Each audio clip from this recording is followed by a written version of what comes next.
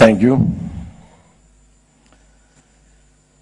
Chief Minister Shivraj Singh Chauhan, President of Guyana, Honorable Excellencies, distinguished ministers, distinguished guests, and a special welcome to the business community from India and all over the world. Ladies and gentlemen, आदरणीय उपस्थित भाई और बहनों, मेरा तरफ से नमस्कार. Good afternoon. I am pleased to deliver the keynote address at this Global Investors Summit. And I believe this Global Investors Summit fits perfectly with the Pravasi Bharatiya Divas, as both have the same goal: to optimize the potential of the Indian diaspora. I congratulate the Chief Minister, the Honorable Shivraj Chauhan, who I met personally yesterday, with his vision to make Madhya Pradesh to what it is today. Let us all take this success story in the promising future of sustainable development and growth. Chief Minister, together with your team, you have delivered a model that is both innovative and forward-looking.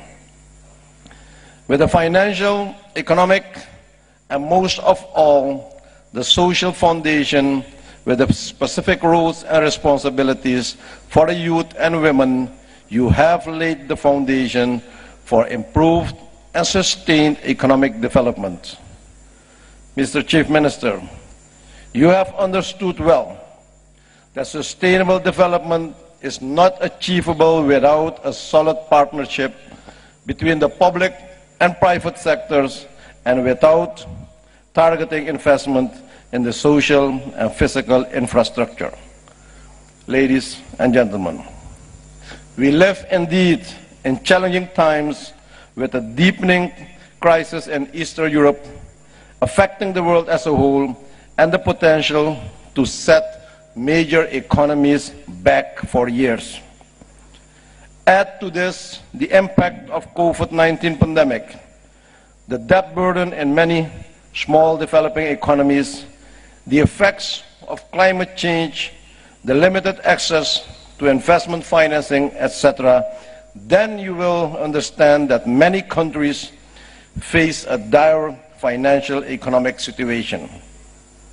At the same time, any crisis brings about opportunities that need to be seized with confidence. For example, global financial investment flows have been rerouted from Europe to Southeast Asia. Ladies and gentlemen, production and productivity levels could have an enormous improvement and have led to access to global markets and competitive prices. I'm therefore not surprised that India is in the chair of G20 summit, having taken over from another emerging economy, Indonesia. The theme chosen by India, one world, one family, one future, says it all.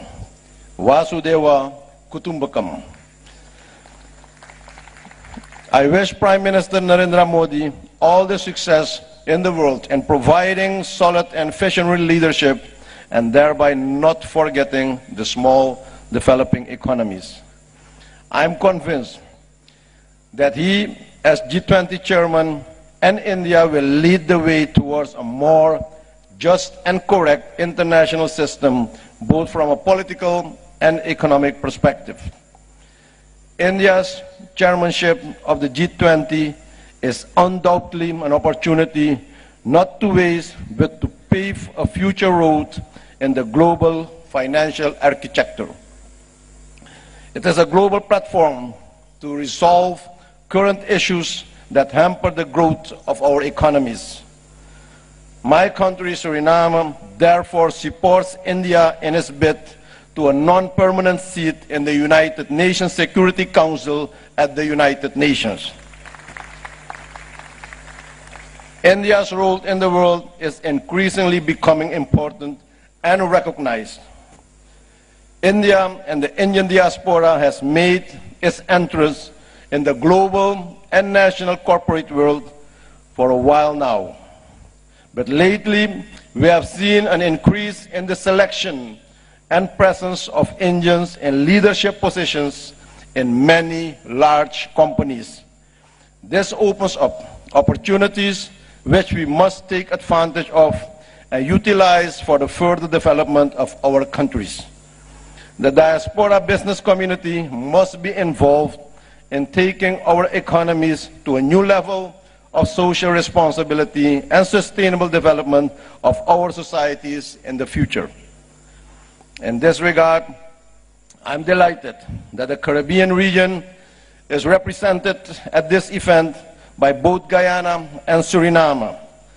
Our presence here only underlines our commitment to strengthening the synergies between our countries and the regions to forge partnership and build long-term cooperation. Both countries have been blessed by proven oil and gas resources in the billions. With good management, they can jumpstart our economies to a new level of development. Suriname stands on the cusp of promising developments in the oil and gas industry. As we are all aware, the future of oil and gas industry in light of climate change is a topic of significant debate and uncertainty. Some believe that the industry will not continue to play a significant role in the global energy mix for the foreseeable future. However, ladies and gentlemen, I don't see it in this way. While there are alternatives to fossil fuels such as hydrogen, biogas, solar energy, wind energy, propane, and natural gas, specific applications such as aviation and shipping cannot fully make use of this at this moment. Still, these applications look for another alternatives, how they can cut the impact on the climate, and therefore I believe that industry will continue, but in a green way, in an environment-friendly manner, with more advanced technology. Ladies and gentlemen, in December 2022, we had the first joint business council between the private sectors of our countries in preparation of this event, in which Suriname highlighted the areas of interest for cooperation.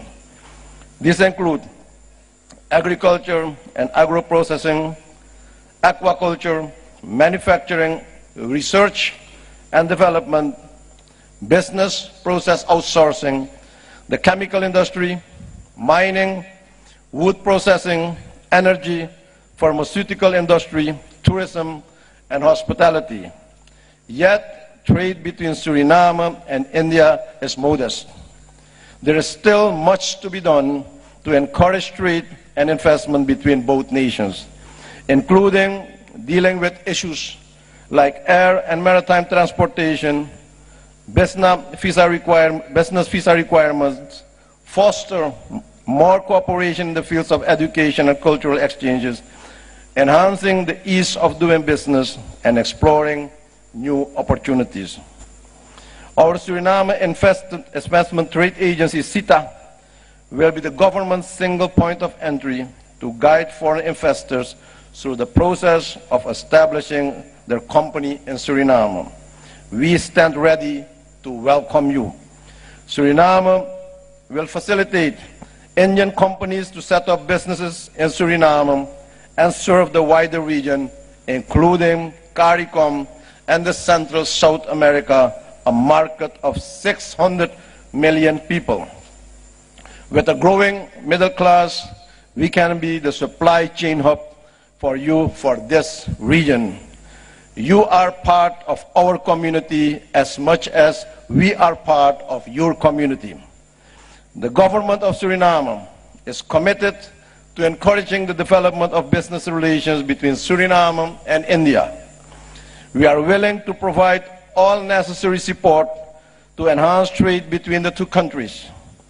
To take advantage of these opportunities, the business communities of both countries need to work together and shape the South-South relationship between them. Mr. Chief Minister, Excellencies, ladies and gentlemen, my government is open for business and willing to provide incentives to investors. My government is in the process of promoting the ease of doing business and removing barriers, impediments, and bureaucracy in doing business. My government is supporting the public-private strategy and is designing an investment-friendly environment for the business community. I wish all participants success in their quest to expand their business and connect with fellow persons of Indian origin. Creating valuable wealth, responsibility, therefore not only improving the lives of the Indian diaspora, but also the world community. It was indeed an honor to visit Madhya Pradesh, to take part in several Pravasi Bharatiya Divas meetings, to witness the cultural diversity and to enjoy the cuisine. But very important for me was the connect with Indian business and the business community. We all can make a difference in the world. You can make the difference. Yes, we are the difference. In a balanced and responsible manner, by combining our long-standing religious and spiritual fundamental norms and values with modern concept of market management and production, we are changing the world. The private refinery company, Reliance, I visited during my trip, is changing the world. The smart city, the cleanest city, Madhya Pradesh, is changing the world. We see this happening here in India and everywhere in the world, every single moment. If you want to change the world, be the change. Thank you, and may the Almighty God bless you all and success with your meetings. Thank you very much. Dhanyabad. Thank you very much, Honorable President, sir, for your very deep insights into many challenges which the world is facing and wherein the leaders of the world have to join together in combating them, and showing your faith and confidence in Madhya Pradesh and India to be the leaders of change.